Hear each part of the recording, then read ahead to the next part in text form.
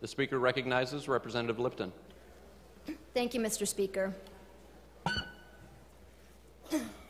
I rise before you today with profound disappointment and regret, as this is a floor speech that I wish never to have to make.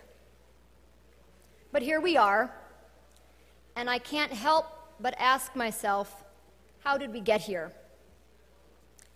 So a little bit of history is in order.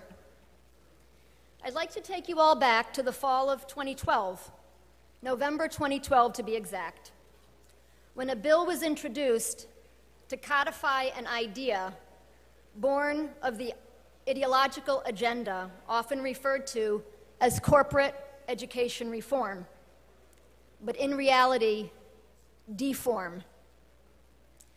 And the idea, which is being replicated in state houses all across this country, generally goes something like this. Declare public schools a failure, usually urban schools in extremely impoverished neighborhoods. Legislate a mechanism under which these schools come under some sort of state executive control. And now, with democratically elected school boards conveniently out of the way, sell said takeover district a bunch of educational elixirs peddled by a band of edupreneurs who promise the moon and the stars and everything in between, but deliver nothing. And then declare victory, pocket their spoils, and move on. But these corporate reformers did not expect what happened next in Michigan. People all across this state said, "Stop the train, not so fast." And the bill didn't pass, and there was a collective sigh of relief. But the corporate reformers are persistent. I'll give them that. And the same old idea was tweaked and turned and reintroduced this session and passed from this chamber in record time. The process to create in statute a state takeover district has not been a smooth one, however, thanks to many Freedom of Information Act requests, brave parents and teachers, and students who have come forward to tell their stories despite being silenced, persistent journalists and bloggers who continue to ask difficult questions to uncover the inconvenient truths, and all those in this chamber and out who bravely continue to speak truth to power. I thank all of you.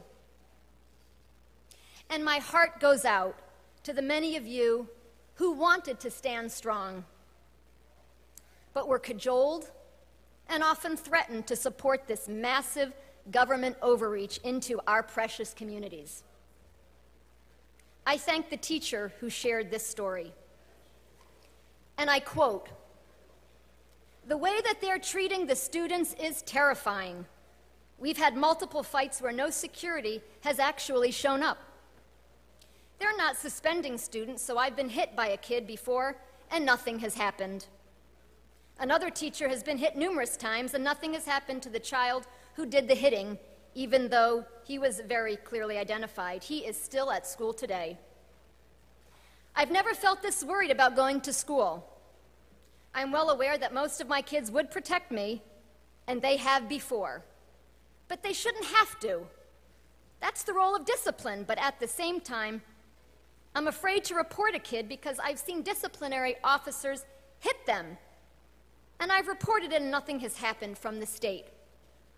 I'm at my end where I can't be part of this organization that is abusing children, both educationally and physically." And another teacher who shared this story. "I've written this state about our highly illegal practices with special education students. I've seen exactly 4 IEPs this year.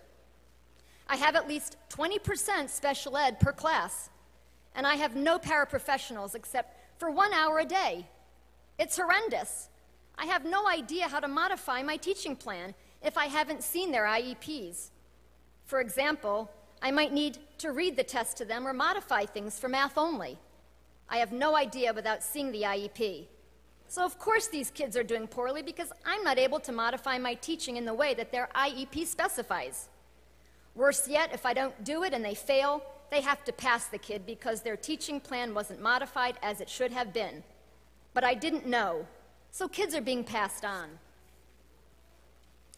You know, it's often been said that a society will be measured by the way it treats its most vulnerable citizens. And so I'd like to thank the many children who have shared their stories with me. Stories that are etched in my memory and seared into my heart.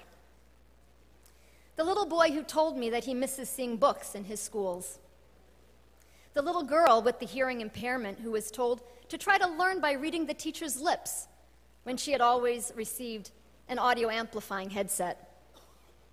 The little boy with cerebral palsy whose IEP was never followed and was told not to finish out the school year because he was going to flunk anyway.